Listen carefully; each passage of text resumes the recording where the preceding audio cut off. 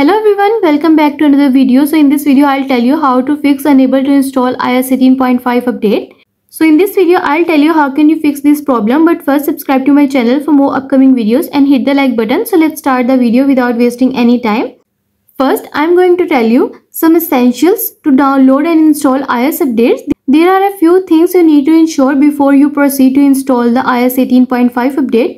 So first, you should ensure you have over 50% battery. Your iPhone battery must be over 50% charged to install the iOS 18.5 update. Also, you should connect to a stable Wi-Fi. While it is possible to download iOS updates using cellular data, I'd recommend connecting to a stable Wi-Fi network since the update files tend to be huge. So you should connect to a stable Wi-Fi.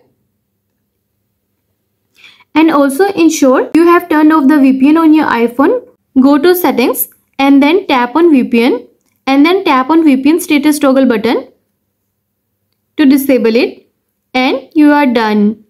And also ensure you have sufficient free space. You must have enough free space to download and install iOS update, and also you should wait for some time or try again later.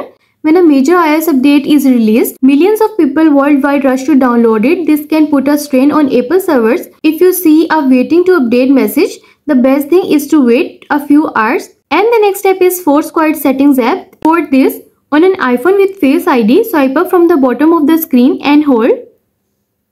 And on an iPhone with the home button, quickly double press it and then drag the Settings app card all the way up to Force Quiet.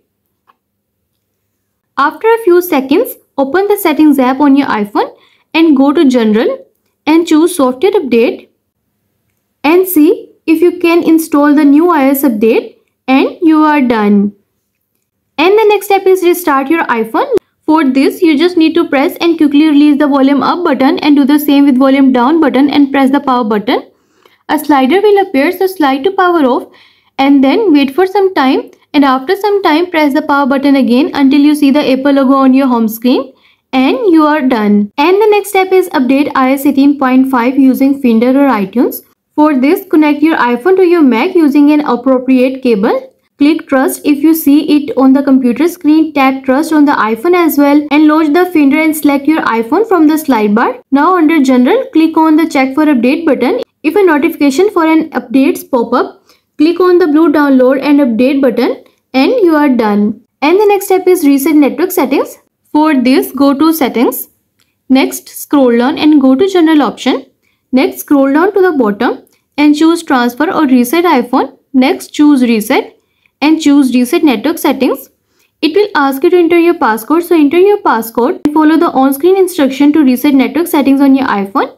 Once this is complete, try downloading and installing the update again. It will work. In rare cases, if this doesn't help, go ahead and reset all settings. These two won't delete personal data, but all settings you have ever changed or added like notification, keyboard, Wi-Fi location, VPN, etc. will reset to the default state, and you are done.